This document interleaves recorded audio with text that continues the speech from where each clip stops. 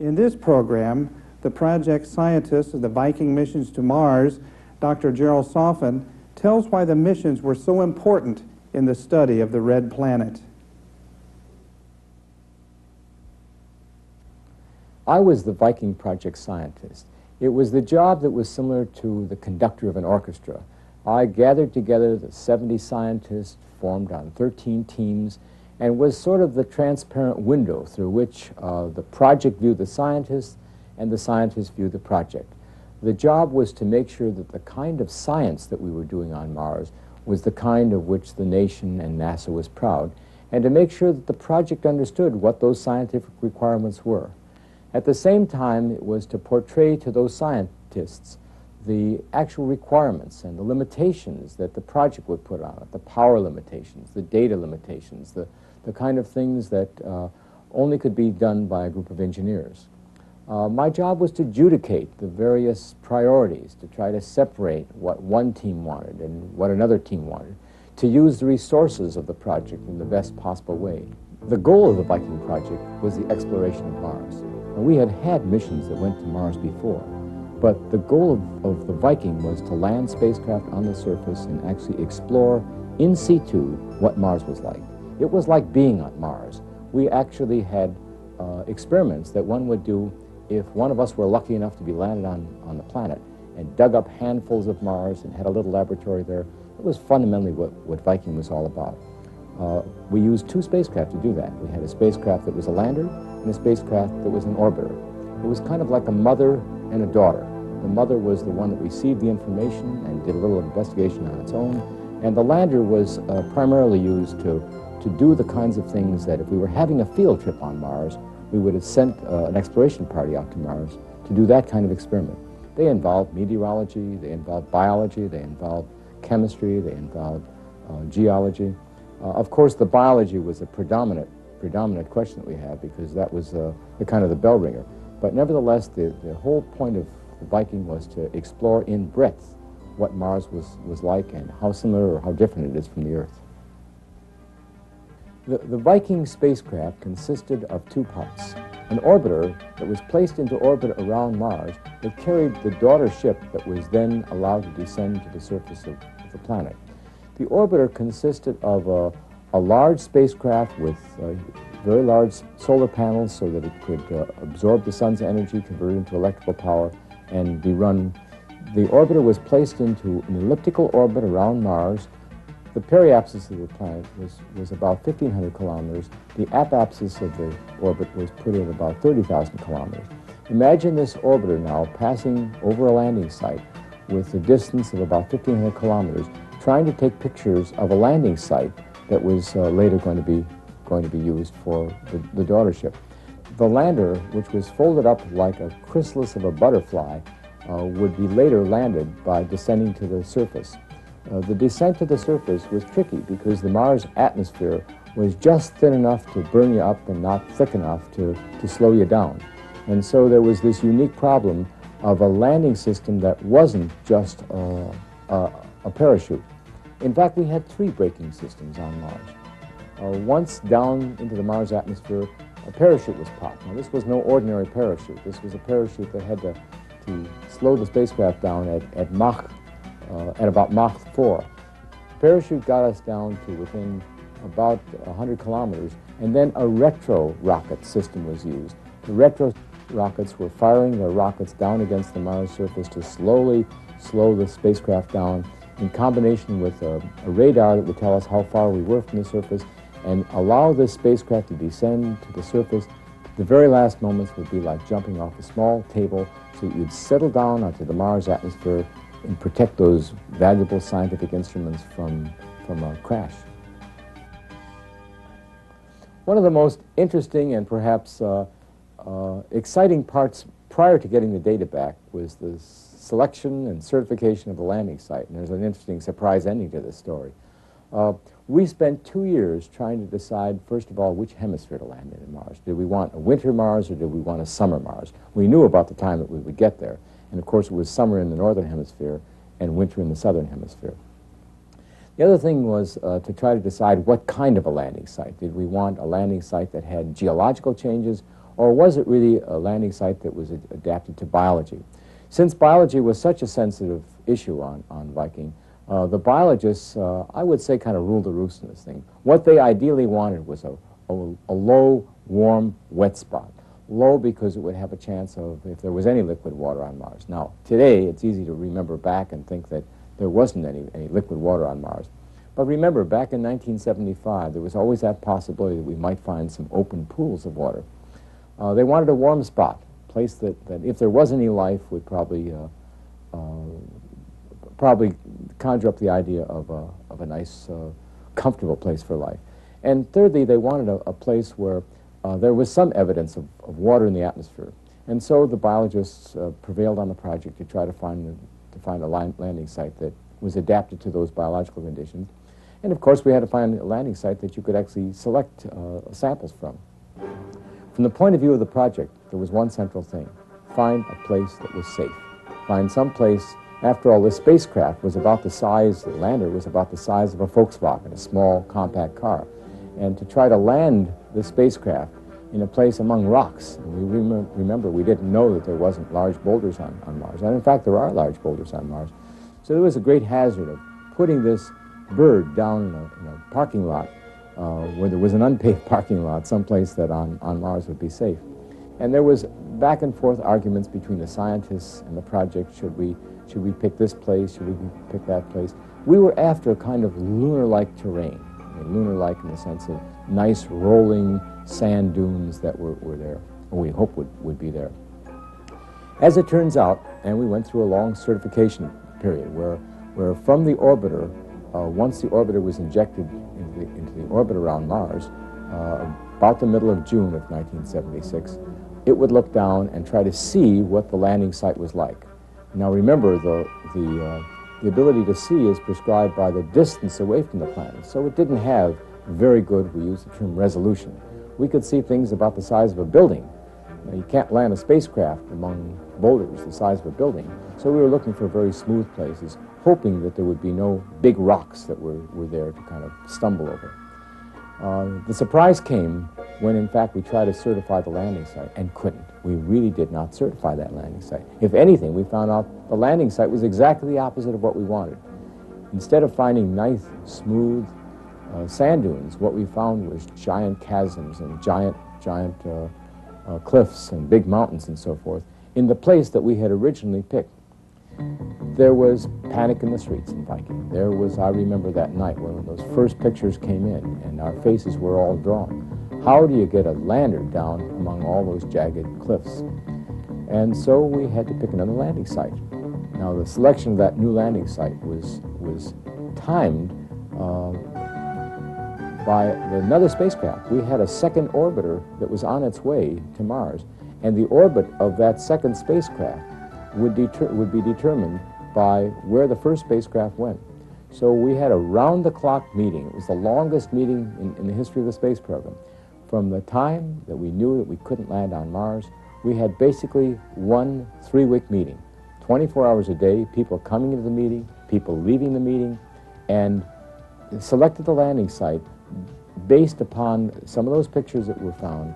In fact, one of the more interesting aspects was the fact that when we changed the landing site, we looked for indicators of where a safe site would be.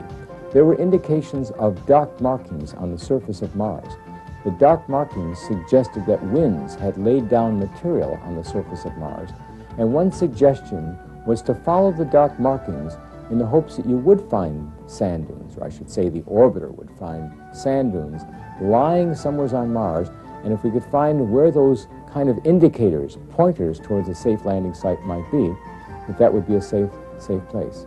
That was done, and that's what gave us our first landing site. As soon as the lander was down onto the surface, there were two things done. One, the well-being of the spacecraft. Think about you're trying to land some kind of an instrument anywhere.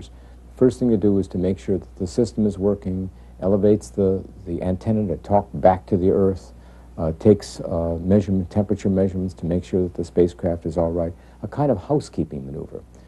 Then the most important piece of scientific data to come back would be the first picture. And the very first picture pointed down to the footpad to make sure that the instruments were stable, that the spacecraft was stable, and also to see what the Martian surface was like.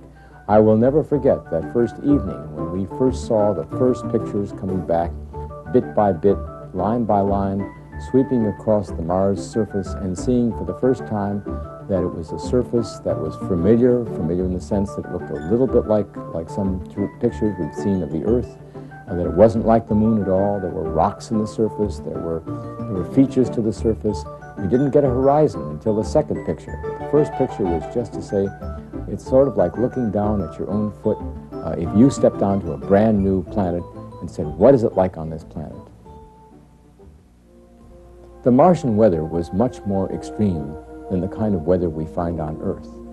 The temperature on Mars oscillates between very cold, sub-zero every night, and temperatures that come to about the temperature of room temperature here on the Earth. The winds on Mars are very intense during some parts of the season. There are overcast clouds during a Martian storm. The winds change direction from each time of the day. The Mars weather is determined by the pressure, the temperature, and the physics of the surface. There are dust storms that occur every 2 years on Mars and cause dramatic changes on the surface of Mars. Winds change directions daily. One might even think about Martian climate. Is there a change over the long period of time? Now, Viking only looked at Mars for a brief period in Mars history, a few years, and so we really don't know much about Martian climate. But by looking at the surface, we can see erosion and know that the weather must have been considerably different in ancient times than the weather is today.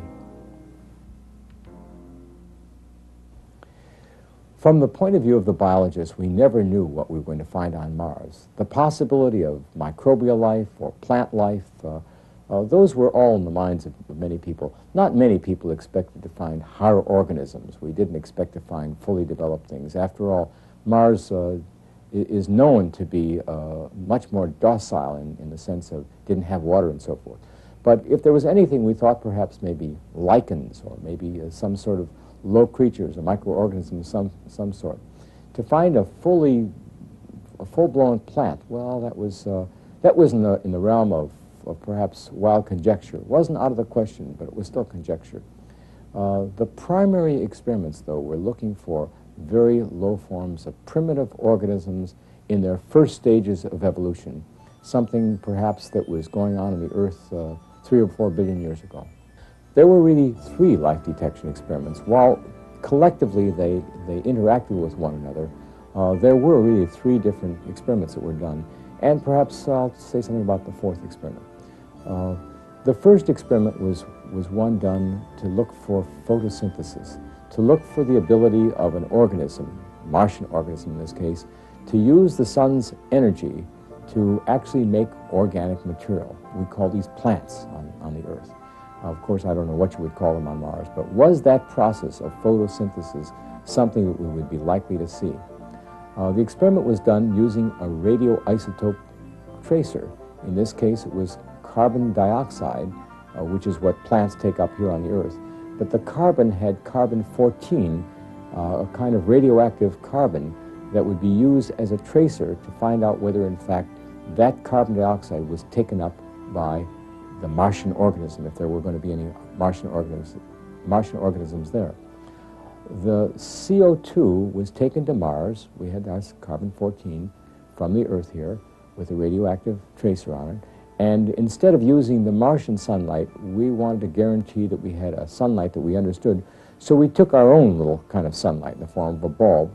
We picked up a sample of the Mars surface, illuminated with the light, gave it the carbon dioxide, and looked for the ability of that sample to pick up the carbon dioxide and transform it into organic material. That experiment to this day still remains somewhat controversial because the very first time we did it, we got a very modest positive signal. And at the time, it looked like maybe we had detected life on Mars. Well, as it turns out, most people, most biologists believe that that first result was an anomaly. We repeated that experiment many, many times and never again was able to get a signal like that first one. Was it something that we really saw and that was life but weren't able to repeat? Or was it just an anomaly, a peculiarity of the instrument, a peculiarity of the sample, something about the way it was done? Scientists are very careful to want to be able to repeat things before they begin to believe results. The second life detection experiment, called the labeled release experiment, also used this very clever technique of a radioisotope label. In this case, the carbon was put into a kind of media, a kind of growth media. They were simple chemicals like sugars. We'll give them scientific names: formate, and glycine, and glucose. Those chemicals were used to inoculate a small sample that was taken from the surface of Mars. In this case, we were looking for metabolic products. We were looking for the ability of the Martian organisms, if there were any, to take in these nutrients and breathe out the kind of gases, carbon dioxide or carbon monoxide or some other gas, and transform that carbon from the carbon in the organic material into kind of an exhaust gas. Kind of like taking a Geiger counter and examining your breath after you'd had a little sugar in your body, and then would breathe out the as carbon dioxide. In that case, the results were, again, a little bit ambiguous, because we did get a signal, but it was nothing like the kind of signal that we would expect from a real biological organism. It was the kind of signal that you get if you had a strange chemical reaction on the surface of Mars.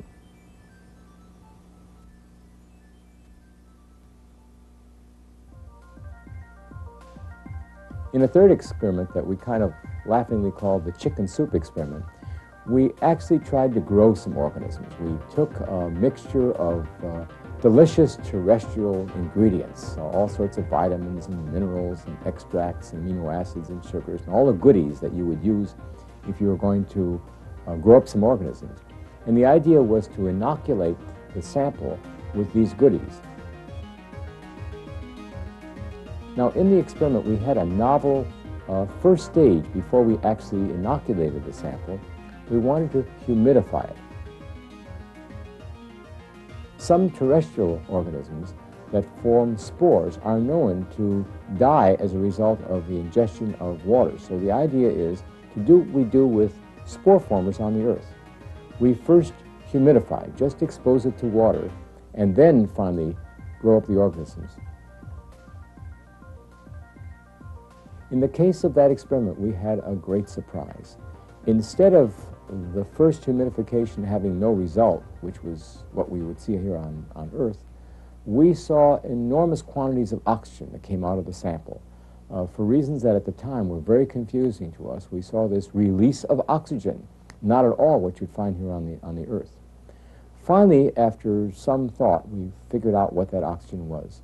We finally figured out that Mars, the surface of Mars, has some peroxides, as though there were kind of bleach or something spilled on the surface. These were a little like hydrogen peroxide, although there's no hydrogen peroxide on Mars.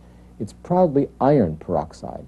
A peroxide is something that is known to give up oxygen, and when you add water to a peroxide, this oxygen is released. A kind of self-sterilizing surface in a way. We don't know that that's the fact on Mars, but that's a possibility. And in fact, it explains what happened in the second experiment. In the second experiment, where we had added the growth media, probably what happened is the peroxide on Mars reacted with the growth media and released some of the carbon dioxide as though it were being broken down by organisms, a kind of chemical reaction. So in fact, the two experiments blended together so that the results of the third gas exchange experiment told us something about the answer to the second, the label release experiment.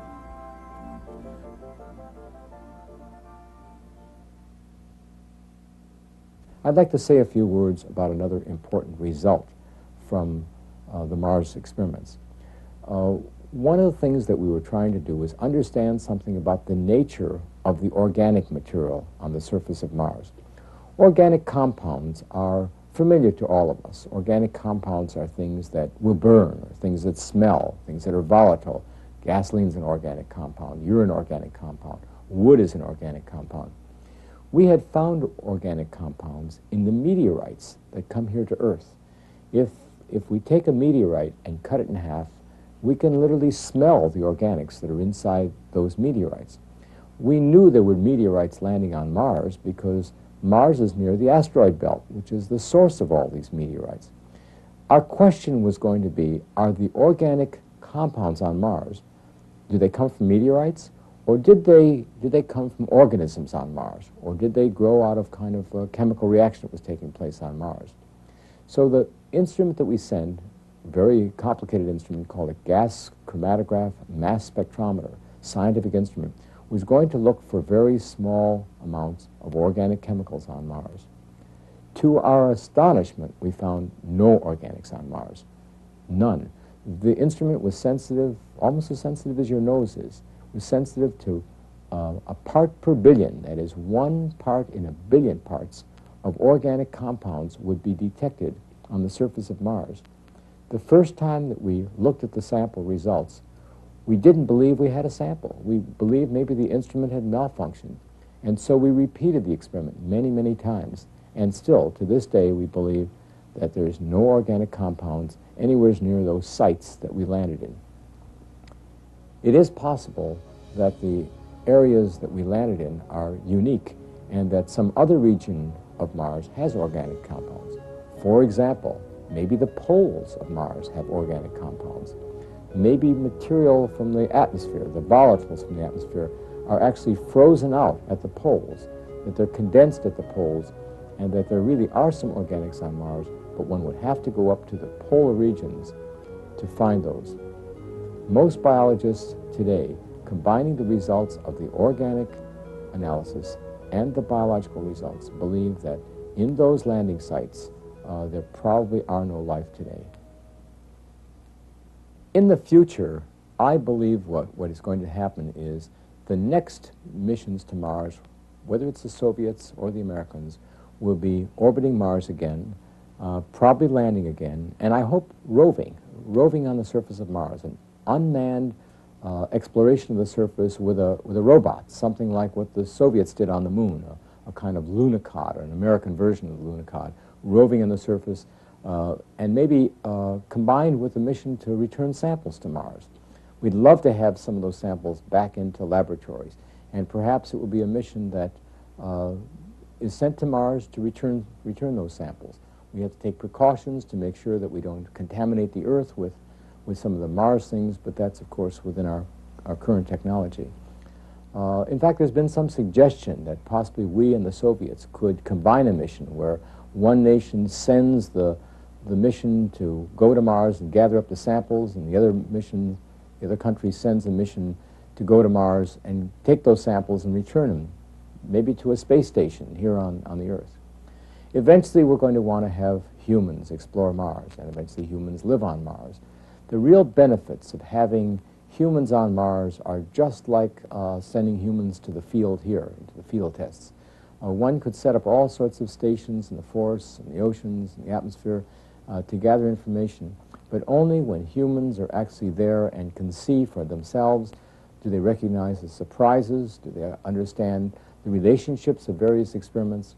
It's wonderful in an exploratory period to have robots to do our work, but until we have explorers in those places, we'll not be able to fathom the real depth of it.